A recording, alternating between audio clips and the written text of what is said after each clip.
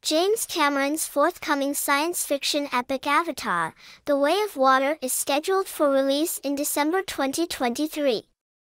The movie is a follow-up to the critically acclaimed and financially successful 2009 blockbuster Avatar, which made over $2.7 billion worldwide and held the record for highest-grossing movie of all time until Avengers: Endgame overtook it in 2019. The movie is eagerly awaited by followers of the first movie and enthusiasts of science fiction in general. A mining colony has been built by humans on the far-off planet of Pandora, which is home to a species of blue-skinned, humanoid beings known as the Nausicaa, several years after the events of the first Avatar movie.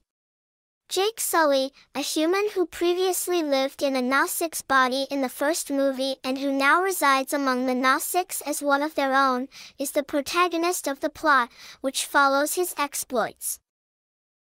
The daughter of Neytiri and Jake Sully, Itukin, serves as the focal point of the story of Avatar: The Way of Water. Itukin was born with a special talent. She is the only one who can connect with the water on Pandora in this way.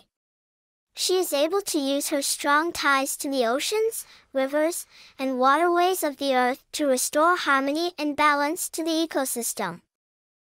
Itukin's gift puts her in peril, though. The mining company in charge of the colony on Pandora wants to use the planet's resources for its own benefit, and they regard Itukin's talent as a potential danger to their business.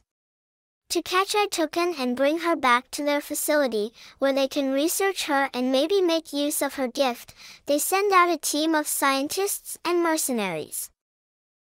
The Nausicaa, led by Neytiri and Jake, the parents of Itukin, are adamant about defending their daughter and the planet they call home.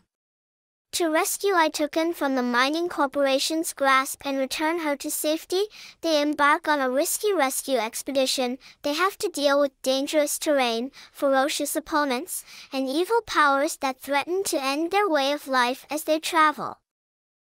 With Cameron utilizing cutting-edge technology to create a fully realized, immersive world on the planet of Pandora, the film is expected to be a visually breathtaking masterpiece.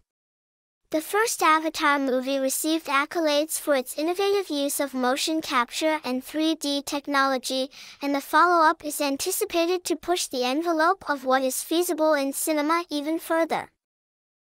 The value of protecting the environment and the delicate balance of nature is one of the main themes of Avatar: The Way of Water. In the future shown in the film, humanity has exhausted Earth's resources and has turned to other worlds for sustenance. The Nausicaa, on the other hand, believe that all living things are interconnected and dependent upon one another and live in peace with their environment. The film examines the conflict between these two points of view and poses the question of whether it is possible for people to coexist with nature or if our pursuit of advancement and wealth would finally bring about our extinction. The movie also emphasizes the value of community and the importance of human connection. The Nausicaa are closely connected to one another and to their planet, and they cooperate to defend and uphold their way of life. The movie explores how Itukin's ability to communicate with water may be utilized to unite people and mend rifts as a symbol of this interconnectivity.